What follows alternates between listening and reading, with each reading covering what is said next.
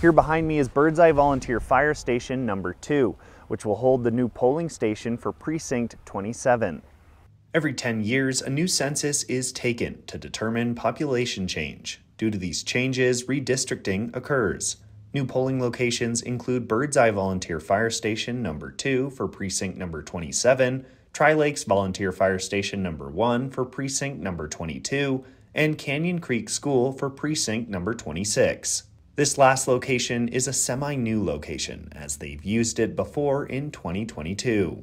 Connor Fitzpatrick, the Lewis and Clark County Elections Division Supervisor, says this information is vital to voters, as they may have to send voters to a different polling location if they arrive at the wrong polling location. Hopefully it gets them ahead of time so that they're prepared and ready to go, and that they're not kind of scrambling at the last minute trying to figure out, no, wait a minute, I thought I was going here. Why did this all change?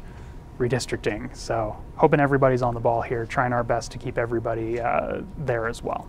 Kevin Zawicker, Chief Election Judge for Precinct 27, says having polling locations closer to the voters can help bring in more votes. The closer we are to the people that are voting, the more apt they are to vote. And getting those votes out there, that's the important part.